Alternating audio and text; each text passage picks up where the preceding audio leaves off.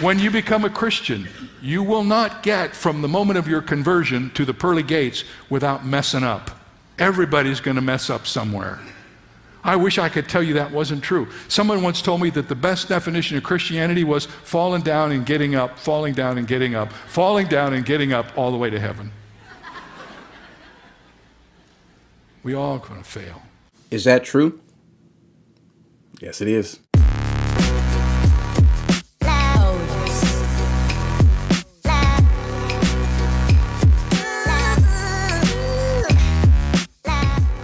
Hey, smart Christians, welcome back. This message is really for those of us who are believers who understand the truth of being an actual Christian. Not for the people who don't think that they're in a position to where they mess up or where they have faults. There are some who even think that they do not sin. Obviously, they're sinning by even making up that lie. The Bible says that you are a lie when you say that. So this message isn't necessarily for them, but for those of us who understand that we struggle.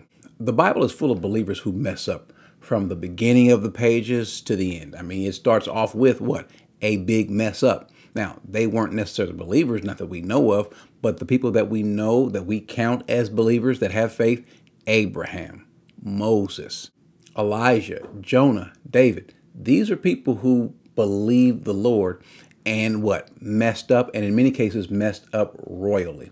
But then we go to the New Testament. We see New Testament believers, people who have the Holy Spirit literally inside of them, also messing up. How about Paul? How about Peter? We all do. But the difference is, and there should be a difference between when we mess up and the world. We all are going to mess up. As a matter of fact, there's oftentimes you won't be able to tell the difference between us when we mess up and when the world mess up, because again, we all mess up. But is there a difference? Well, obviously there's a difference. We mess up, though we don't have a lifestyle of messing up. We don't have a lifestyle of sin. We don't make that our life. When we do mess up, it bothers us, which is what the Bible refers to as a repentant heart. It grieves us because it also grieves literally the Spirit in us. So when we mess up, it should bother you. When you tell a lie, it bothers you. When you lust at someone, after someone, it bothers you. When you're jealous or envious of someone, it should bother you. When you're angry with someone, it should bother you. And guess what? There are times where you have these thoughts and then you even act on those thoughts, right? Well, after coming to your senses, it should bother you. And again, we all mess up. We all fall. The difference between us and the world, when they fall and when we fall, we extend our hand to the only person who can deliver, who can save us, who can pick us up.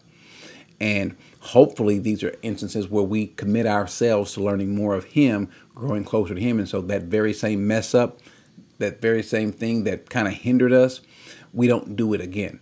Are we going to live this world perfectly without messing up? Nope, not going to happen. We're going to mess up from now until the time that we've got skin. Let me read what John says in 1 John. This is the message that we have heard from Him and proclaimed to you, that God is light and in Him is no darkness at all.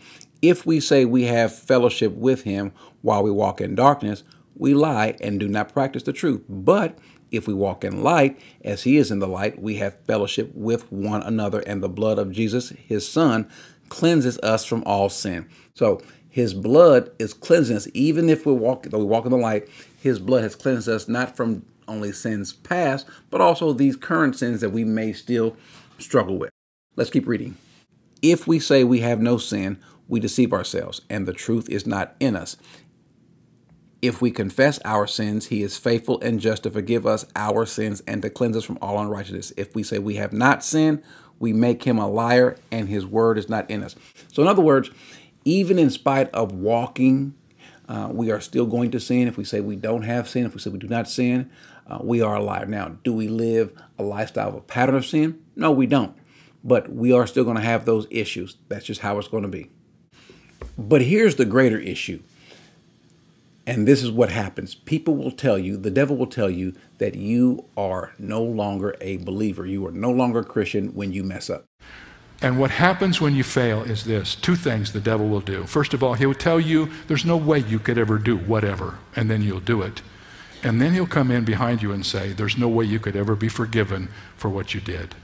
he's wrong on both accounts. Satan is going to try to tell you, or through other people, that what you've done was too much, as though God had no clue that you, being a believer, would mess up so bad that he didn't shed enough blood to cover that sin, that he didn't offer enough forgiveness, that his payment wasn't enough to pay for the debt that you incurred. If you are a true Christian, even after the sin, you are still a true Christian. He didn't say, and I give unto them eternal life, and if they don't mess up, they can come to heaven. That's not what it says. Eternal life, listen to me, starts the moment you believe, not when you die. The moment you accept Jesus Christ, eternal life begins, and eternal life cannot be interrupted.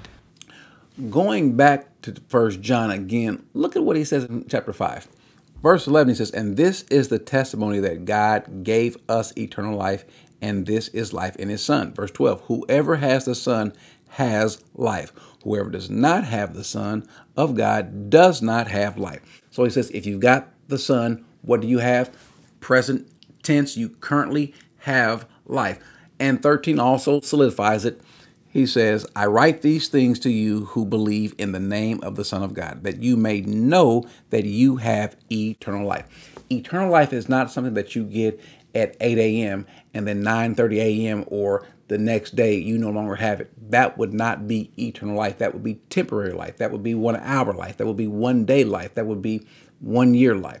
So if you have it, if you currently have it, you have eternal life. When? Right now. For how long? Forever, through eternity. That's the truth of it. Don't let anyone tell you otherwise. Don't let the devil tell you otherwise. Though we do sin, we have an advocate, and he is always, currently, and in future will intercede, will advocate, will mediate for us, even though as Christians, we will mess up. He understands that. We ought to understand that. We don't live that lifestyle. It bothers us. It pains us. It grieves us. But by that same token, he has paid the debt. And since he has paid the debt, the Bible says, because of that, we have eternal life. Amen.